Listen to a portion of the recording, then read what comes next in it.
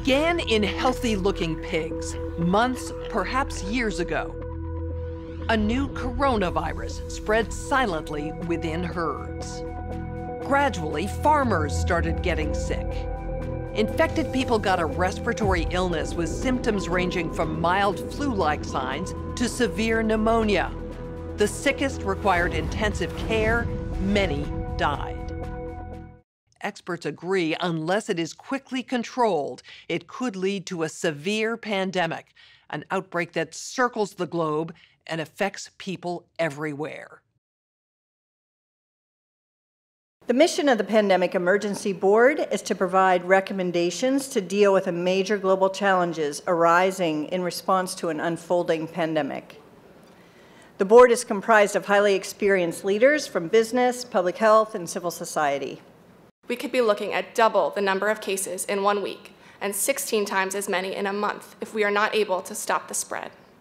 That would be on the order of 500,000 cases, and it would continue to rise exponentially. In 3 months, we could be approaching 10 million cases. We're at the start of what's looking like it will be a severe pandemic. And there are problems emerging that can only be solved by global business and governments working together.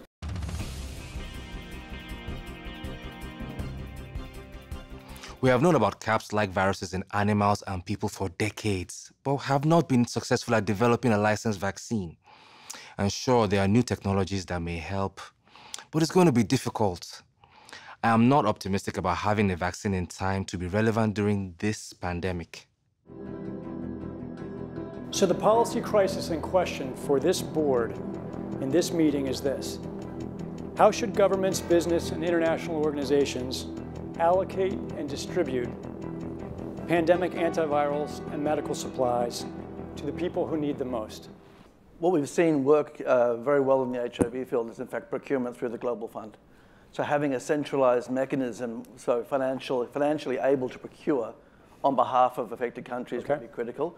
I think the second thing is it's going to be very important that for the business sector, for manufacturers of antivirals, that we have clarity around what the need is and where the need is and who are making the decisions.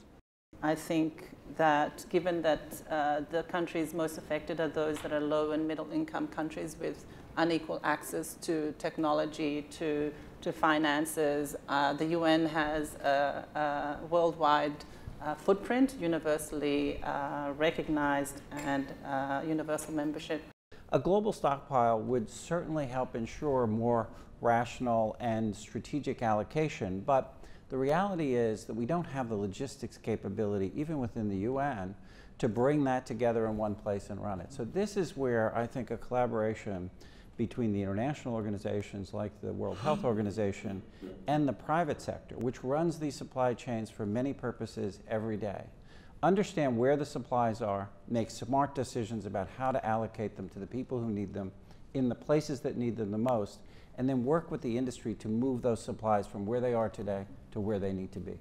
Just to underscore the point that cooperation among supply chain providers or businesses that have huge supply chains can add a lot of efficiency to the whole process. The question is, can you, through this international mechanism, really promote commitments to doing this as quickly as possible and give people a sense that actually if they contribute more, that they will have a better chance of protecting their own populations and their country's security and health. So to be completely clear, most of this production would already be committed in contracts. Yes. It is almost unheard of that people are producing product without having a forward commitment for the consumption of that product. So the first thing that needs to be done, because this is not something that the countries currently control, unless countries are going to bring about emergency situations and co-opt an existing supply chain.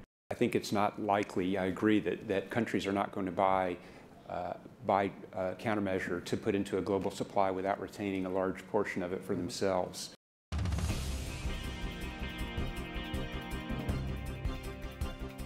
Public health agencies have issued travel advisories, while some countries have banned travel from the worst affected areas. As a result, the travel sector is taking a huge hit. Travel bookings are down 45%, and many flights have been canceled. A ripple effect is racing through the service sector. Governments that rely on travel and tourism as a large part of their economies are being hit particularly hard.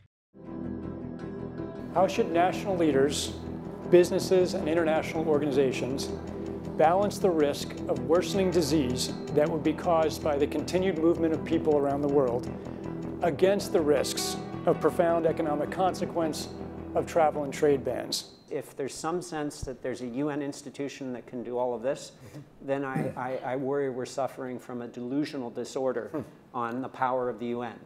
It's really important to get those industries and their trade associations and an efficient leadership established, which is decentralized, but has a collective responsibility and accountability. And that needs to be supported by the public leadership. What is essential, what is non-essential travel, we have to clarify this. Otherwise, if we go down to 20% bookings over a long period, the company will run down. That's a fact. You know, there's a whole complex set of issues in a highly interdependent world on supply chains that are just in time. We need to think about how much flex there is in that just-in-time supply chain system and make sure it keeps running. I think it's going to take specificity, and it's going to take knowledge that only the private sector has. The UN can play an important coordinating facilitation role, but the companies know where those commodities are, where they move, how to move them, and that's where a type of public-private collaboration that we have not generally had in these crises needs to be put together pretty quickly. We are not out of money yet, but the fact is we are trending in a dangerous direction and something needs to change. So the policy question for this board now is, how should financial resources be prioritized? Are there nodes that we cannot allow to fail? What is your sense of priorities? We don't have money to pay for all of these urgent problems. So at the moment, we want the fund, right? You need the money. So where's the money? So government kind of supplies some money. A lot of, private sectors, some are sitting here, you have some money. But now you need a really coordinated, centralized efforts. Hotels will be experiencing, crippling losses doing that.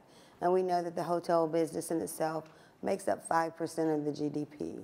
Governments need to be willing to do things that are out of their historical perspective, or for the most part, it's really a war footing that we need to be on.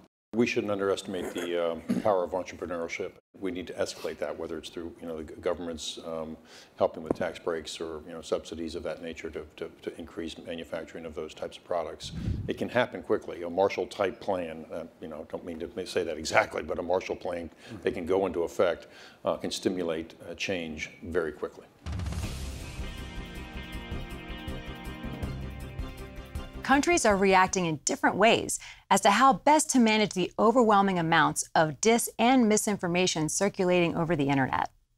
In some cases, limited internet shutdowns are being implemented to quell panic. How much control of information should there be, and by whom? And how can false information be effectively challenged? And what if that false information is coming from companies or from governments?